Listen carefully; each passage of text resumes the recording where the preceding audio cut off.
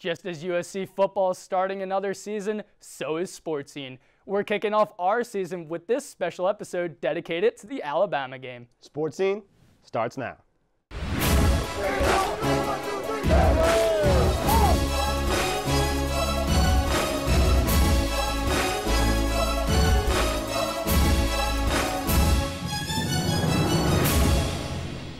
What a great chance to be able to play the defending national champion, #1 team in the country, one of the best head coaches in the history of our profession.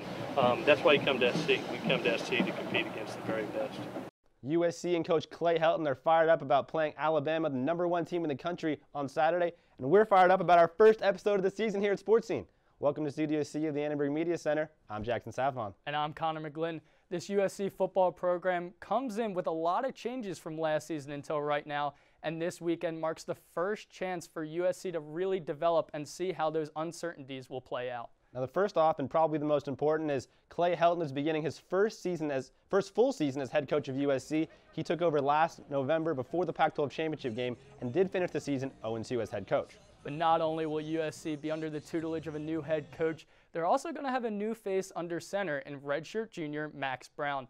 Brown won the starting quarterback role after a long competition against redshirt freshman Sam Darnold that extended through fall camp.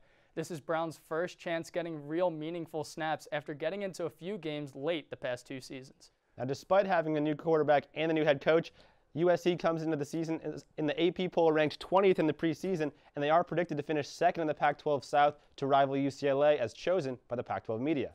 Now, part of that second place projection is because USC has one of the strongest strengths of schedules in the nation. They're currently set to face 6 teams ranked in the AP top 25 and 3 that are in the top 10. Now, Clay Helton explained how his team has been preparing for these tough tests.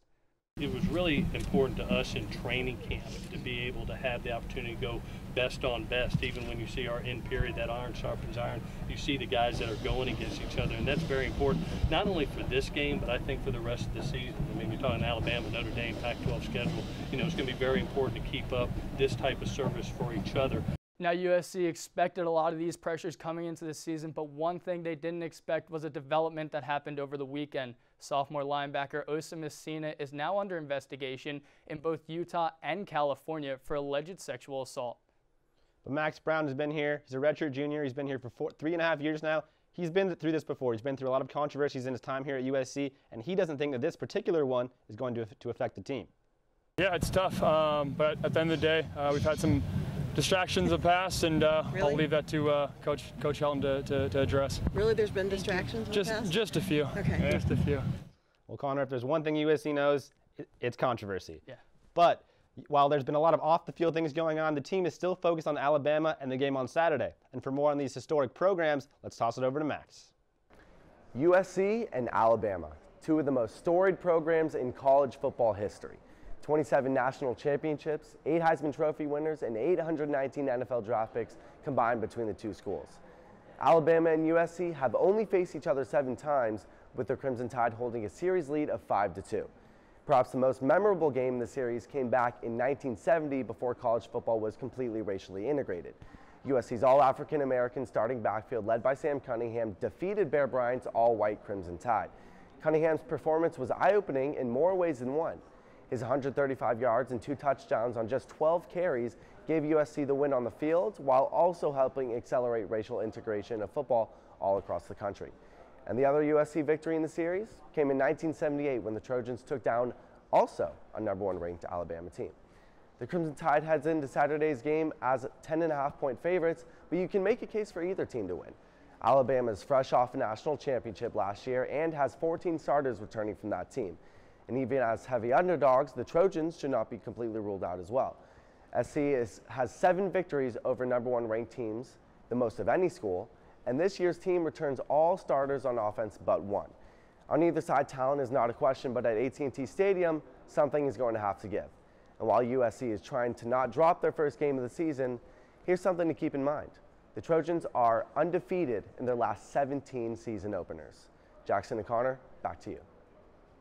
Thanks, Max. In order for these teams to create their own legacy come Saturday, they'll have to withstand a few tests. First off, there will be a lot of new faces on the coaching staff. There are 9 coaches in new positions, including T. Martin moving to offensive coordinator and Johnny Nanton moving to linebackers. But the most important thing is the fact that T. Martin is now calling plays on offense, and Clancy Pendergast is returning as defensive coordinator, a position he held back in 2013.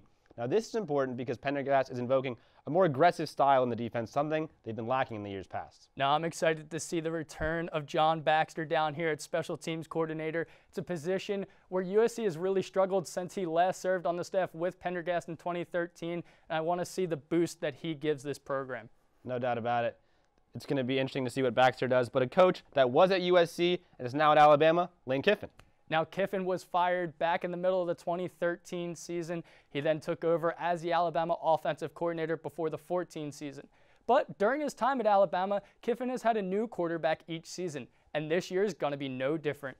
Alabama is yet to announce a starting quarterback, deciding between redshirt freshman Blake Barnett and junior Cooper Bateman. So regardless of who Kiffin has under center, a huge threat at his disposal is wide receiver Calvin Ridley. Yeah, Calvin Ridley, he was just a true freshman last year at Alabama, but as you can see just by the numbers, he was a monster. He had 89 catches, over 1,000 yards, and 7 touchdowns. And the thing with Calvin Ridley is he's got blazing speed, so it's going to be really interesting to see his matchup against Adoree Jackson. Now, Jackson, as we know, is a preseason All-American, but he has struggled in the past against receivers with elite speed, such as Notre Dame's Will Fuller.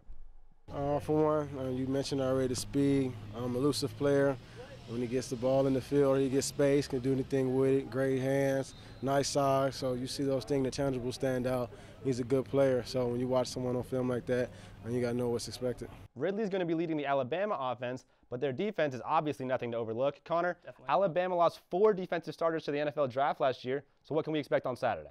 Jackson, the scariest part about Alabama's defense is that no matter who they lose, they have somebody just as talented stepping right in. 7 out of the last 8 years, the Alabama defense has finished ranked in the top 5 in the nation. And as you mentioned, they lost stars like A'Shawn Robinson at D-tackle and Cyrus Jones at corner. But they have other guys like senior Jonathan Allen, who was second in the SEC in sacks last year, as well as cornerback Marlon Humphreys, who had 15 starts as a true freshman and had 3 interceptions. They're going to be there to hold down this Crimson Tide defense. And while Alabama obviously has a bunch of studs to lean on, USC is going to need to rely on some new starting replacements to be difference makers. Let's go to Rachel for more on the new starters. Alongside Max Brown, USC's Week 1 depth chart features several changes from last season. Here's a quick list of some key players stepping into starting positions. Starting with a crucial addition to a decimated position, Stevie Tuikalevatu will take over at defensive tackle. The 25-year-old graduate transfer from Utah will use his veteran talent to fill a void and bring necessary experience into a young D-line. On the same side of the ball, senior inside linebacker Michael Hutchings has come into his own as a leader for the defense. Hutchings was a freshman during Clancy Pendergast's first stint at defensive coordinator, and that has given him the edge and the spot over the rest of the linebacking unit. Quarterback wasn't the only position up for grabs on the offense. Redshirt sophomore Chris Brown challenged incumbent Damian Mama for the starting left guard position and has gotten most of the first-team reps in practice. However, Mama has gotten more time at the position this week, so it looks to be a game-time decision. USC coaches will rely on these new starters to step up and bring some heat this Saturday against Alabama. Thanks, Rachel. Now, the teams will be the ones battling it out at AT&T Stadium on Saturday, but the schools and fans couldn't help but get in on the fun. The USC bookstore unveiled these shirts that say Roll Tears Roll on them, which is mocking Alabama's saying of Roll Tide Roll.